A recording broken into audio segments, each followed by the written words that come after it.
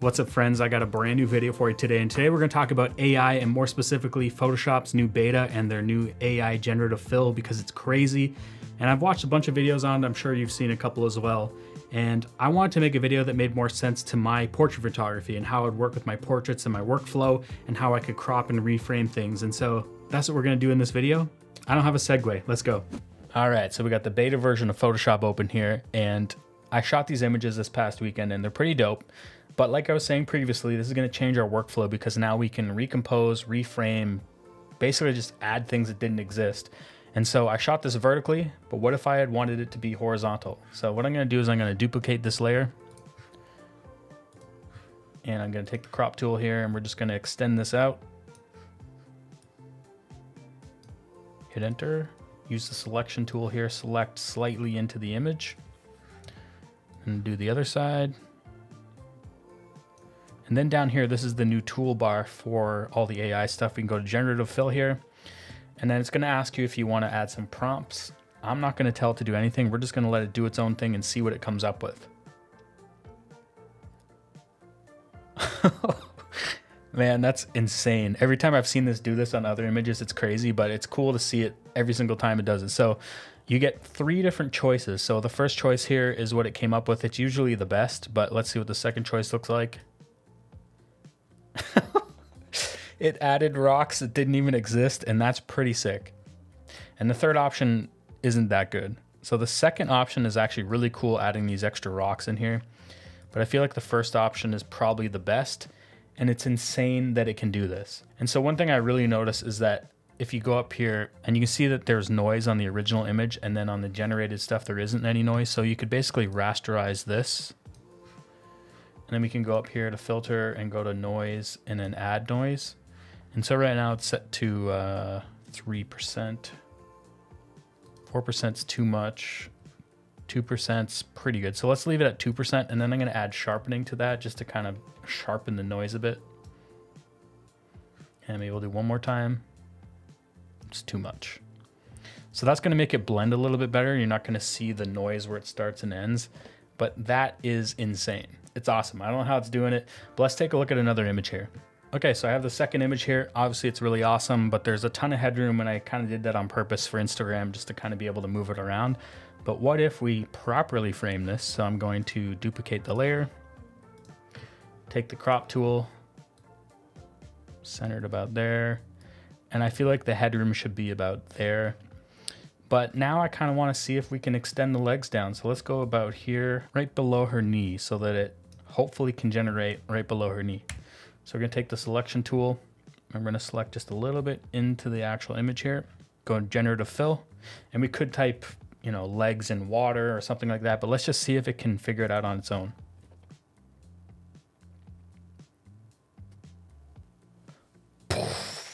Isn't that crazy? Like, how does it do this? So it created legs out of thin air, and it extended the water and the little like pools of swirls in the water. That's our first option. So let's see if there's some better options here. So option 2 and then option 3. I feel like option 1 was pretty much perfect, dead on. We pan right back out of here on this image and take a look at it. I would say that maybe this leg looks kind of small, but I also don't know if, like, depending on how she was standing, whether this thigh would have been a little bit bigger. And now this is basically the proper framing for Instagram, and I was able to add a little bit more legs.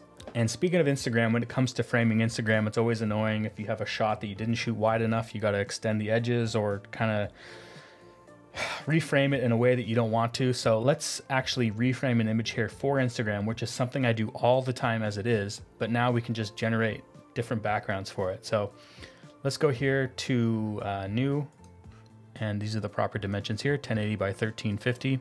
So I'm going to drop in this image, and this image would fit perfectly for an Instagram frame as it is because I shot it in a way that would be scaled properly. So that's how it would look if I was going to just scale it up for Instagram anyway. But what if I wanted all that extra headroom and some of the edges here, and then maybe even a little bit more dress at the bottom? Because that looks like a really nice frame right there. So I'm going to select this chunk, going to select this chunk, and then we're going to select right at the bottom here a little bit of the dress and see if it can recreate some of this dress.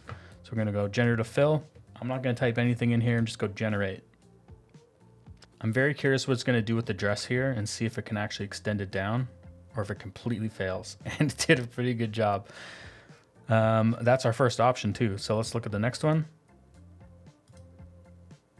Ooh, we got some more turbulent waters in this one. I don't know, 1's pretty good. 3 is also very good. But I'm gonna stick with 1. And so now we've got like the perfect frame for Instagram, where we would typically have to kind of finagle some stuff and it just does it right on the fly. And I would, again, add the noise just so it kind of blends the image better. And yeah, but this has all been black and white photography. So what about color? So this is an image I shot the other night and we used flash on this one. But basically what I want to do is extend the image down a bit and take some of that headroom out of the image. So we're going to zoom out a bit here. We're going to duplicate this layer. I'm going to crop it. I'm going to bring this down a bit. Maybe bring this edge over a bit and then come down a little bit further.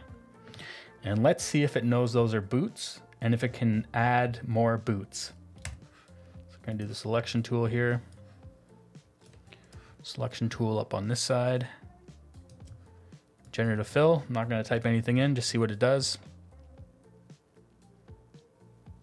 And it knew those were boots because it added boot texture and reflections and extended the background on both sides. And it did a pretty good job. It kind of messed up here. But that's our first choice. So let's see what the second choice looks like. Second choice, not quite as good. Third choice, even worse. So the first choice is pretty good. And that's insane that it can just figure out a reflection on a boot, because look what happens. There never was that chunk of boot down there. It added like flash reflections and stuff, which is insane. All right, so I have one more image I really want to get crazy with here. And this shot was a vertical shot. And I feel like this would look really epic with some crazy farm landscape and like a barn or something. So let's do that. We're gonna crop this to like a 16:9. So like a cinematic scene here. Let's do something like this. And so let's see what it can do. We're gonna select this area here. Select into the frame a little bit. And what's crazy is we're only selecting this tiny little bit, but I guess it's looking at the image overall. Not typing anything in, generative fill, generate. I have low expectations for this one, but we're gonna see what it can do.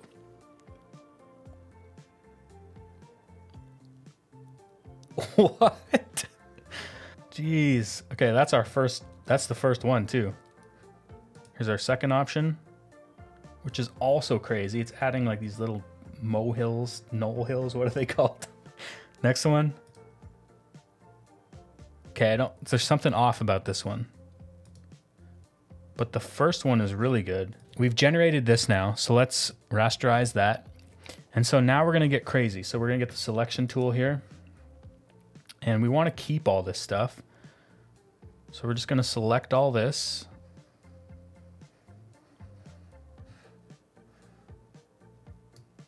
Okay, and I'm gonna go invert because we don't want to generate over top of that. We want to generate outside of it. You could also do select subject, but I feel like in this scenario, it wouldn't do a very good job because there's all these little strands here.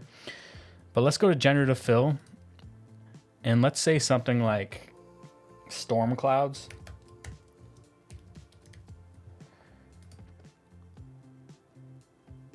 Okay, so it added these crazy clouds. They're a little bit too epic, so let's see what the next option is. That's not bad. That's also pretty good. But I'm not a huge fan of that, so let's thumbs down that. And let's try it again. Let's try like dark storm clouds.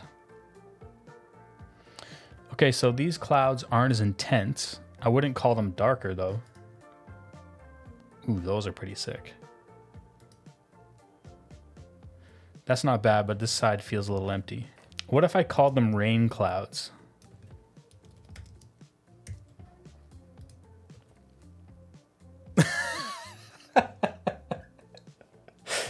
Wow. It has no idea there. Okay, so that's a first big fail that it's had. Ooh, those are nice.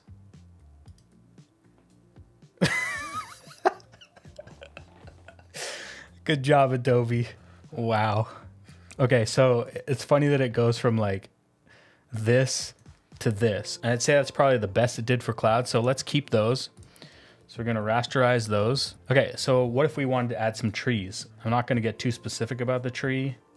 I could say like dead tree or cactuses. Let's just try tree for now. I have no idea where it's gonna place the tree. I should have said like tree left or tree right, but let's just see what happens. Why did it remove my clouds? That's pretty cool. And it has the light coming from the right way and the shadows from the right way. Ooh, I really like that. Dang, that's cool. I like this tree, but I don't know why it removed our clouds. I think that if I was to take this mask, because basically all this is a mask, and we brush over this, we can bring back the clouds actually. So let's do that.